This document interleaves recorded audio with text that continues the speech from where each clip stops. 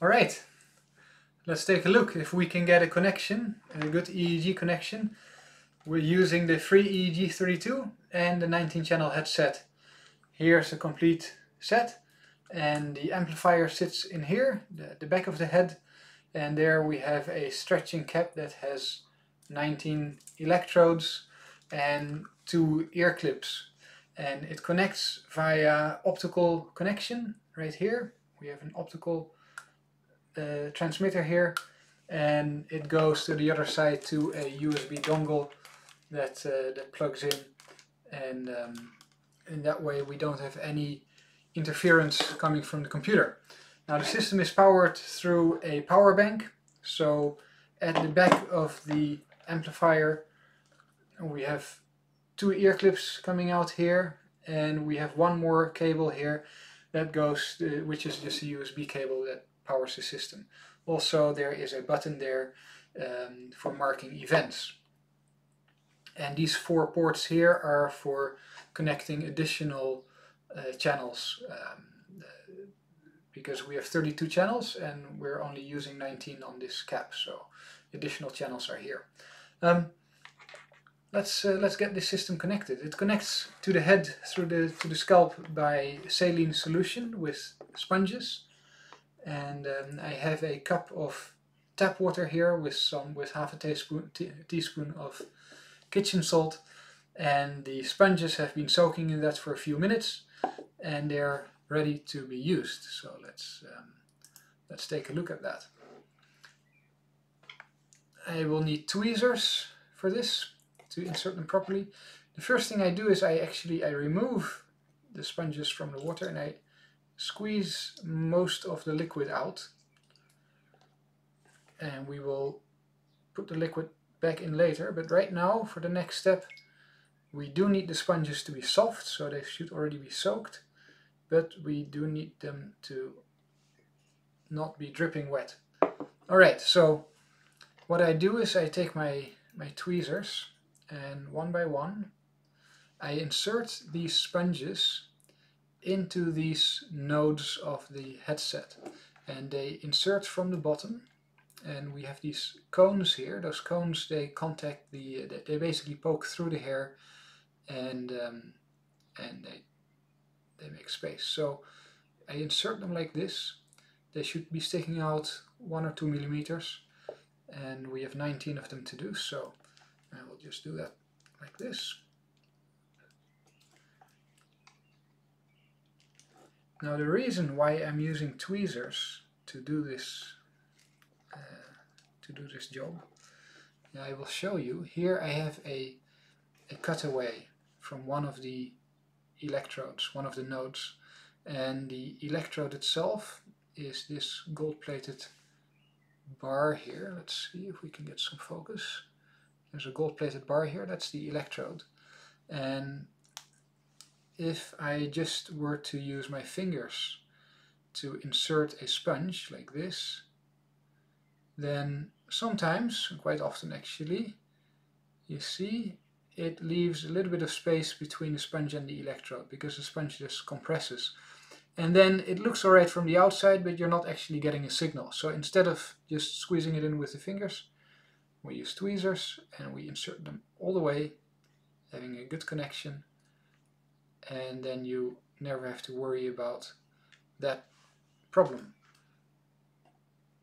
Alright, so I will continue with the sponges, like this. And with a little bit of practice, this will only take you a few minutes, only a minute or 2.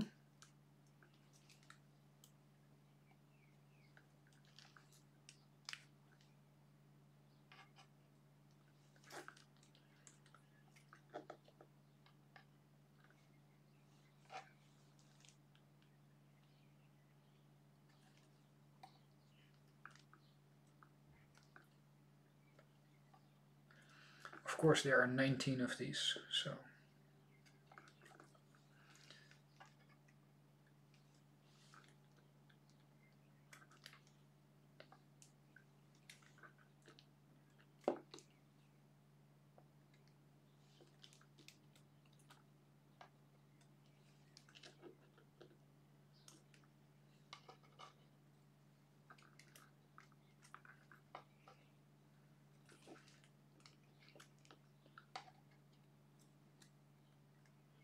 Alright, that's done. Now we need to re-soak them, because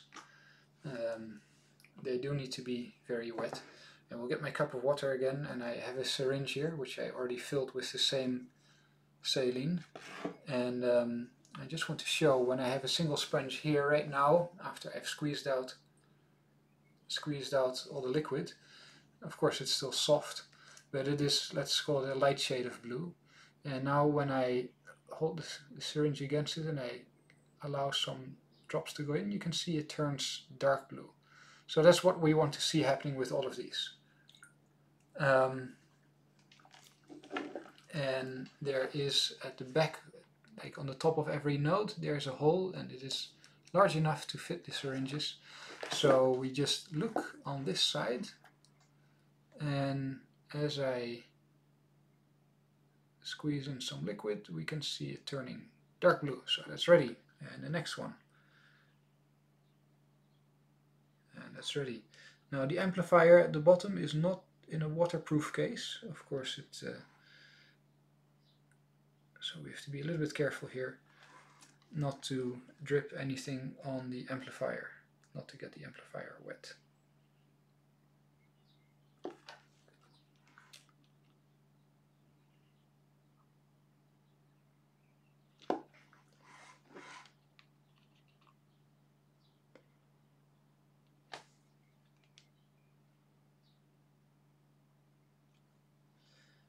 And this process can go pretty quickly with a little bit of practice.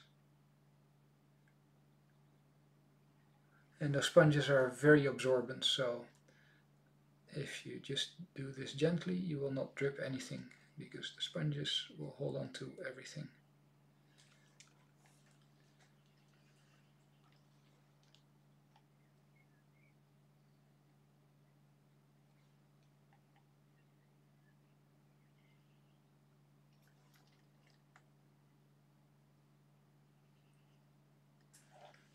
Refill my syringe a bit.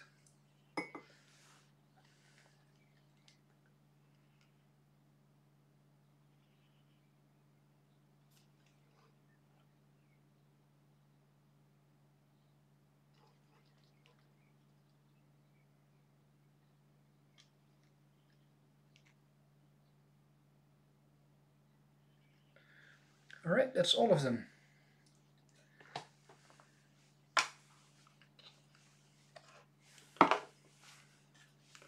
So I'll switch back to this camera.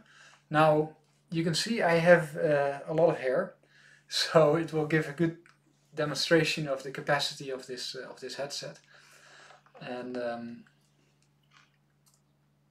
way to put it on, after practicing it for a few times, it's very easy. I hold it upside down by the strings, like this, and I'll get the USB and the optical cable and the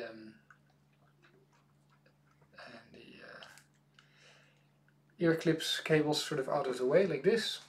And now I'm going to put it on, and so these here in the front, they're the frontal electrodes, and I'm going to sort of, that's how I imagine it to be, I'll grab them with my forehead. Alright, let's see. 1, 2. Here we go.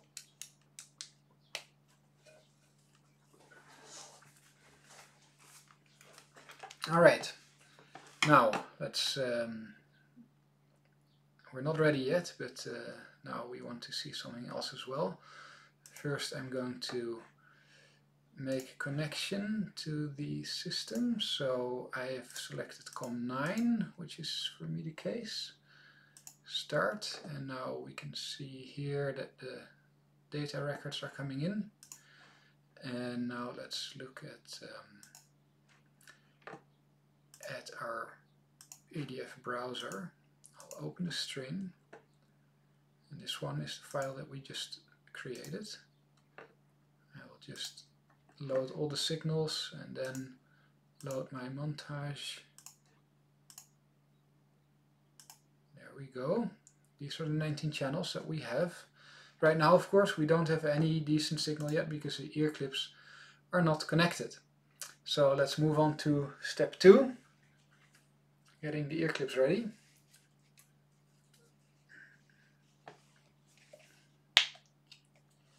I use a bit of this one-step abrasive gel. It's both abrasive and conductive. And I scrape my earlobes nice and clean. No dead skin cells remaining there.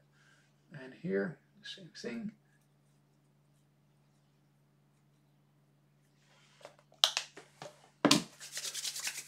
And then I put my ear clips.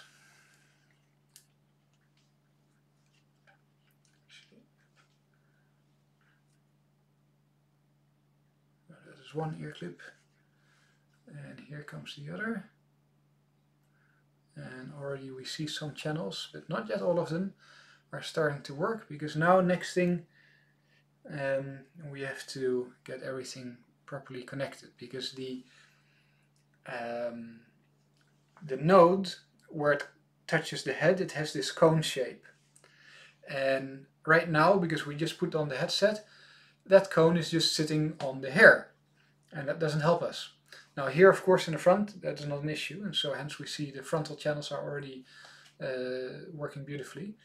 But the other ones are just still sitting on the hair. So what we do is we shift around the nodes, and then because of their shape they move around the hair and they sort of dig their way, they burrow into the layer of hair.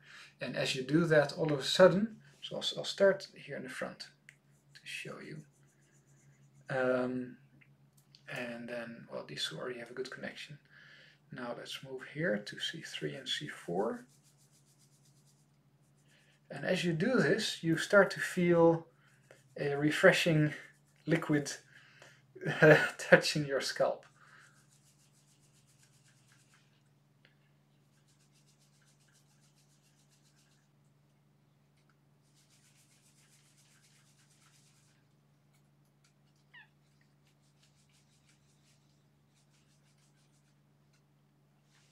Alright, let's see how that is.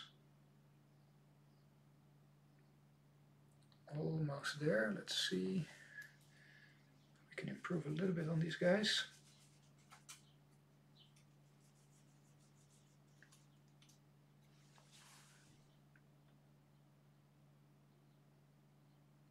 Alright, well, the back lobe typically has a higher amplitude, so I should add, right now there is no 50 Hz filter.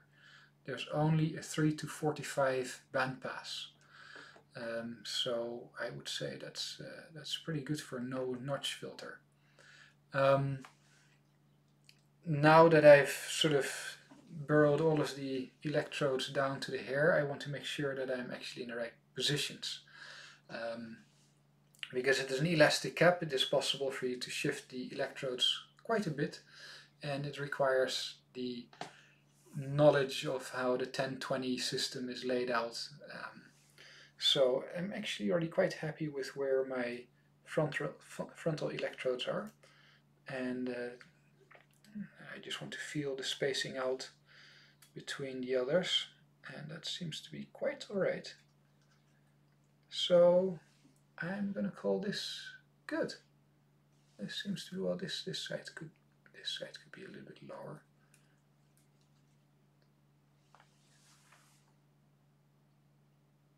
Alright, now let's see what happens when I do install a 50 Hz notch.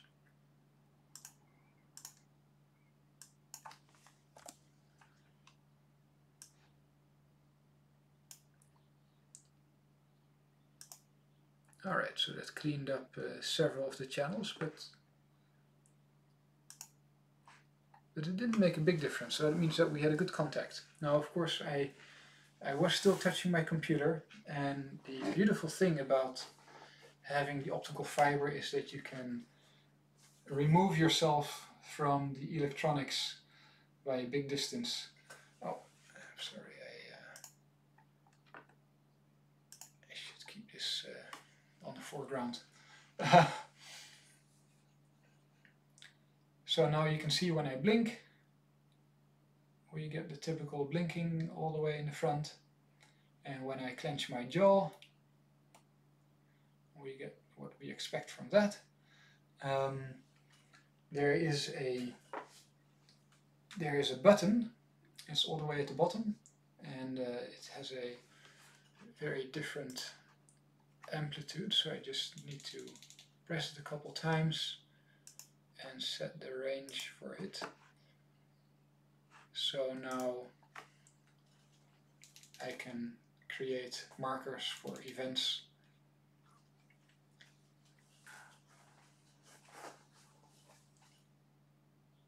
And this is the system. So that took, you know, without all the talking, it would be less than 10 minutes and a little bit of practice, but then you get a very good, clear signal. And you can record like this for hours and hours. I mean, not 24 hours, but 3-4 hours without any issue. I've done it so many times with multiple people. And it's very rare that you have to, I've never had to refill the liquid in the sponges, because the nodes on the headset, they enclose the sponge, right? So the sponge doesn't get to dry out, and the skin also doesn't absorb the liquid. So I mean, you know, not significantly so. So this will give you multiple hours of recording without needing any intervention. Also, I should add that this is a lot of hair. So this is basically the most challenging test that I could throw at it. Let's see what happens when I close the eyes for a few moments.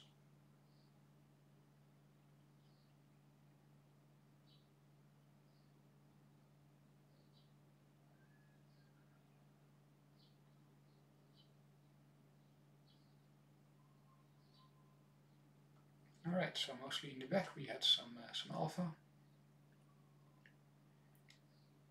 and also a bit in the front.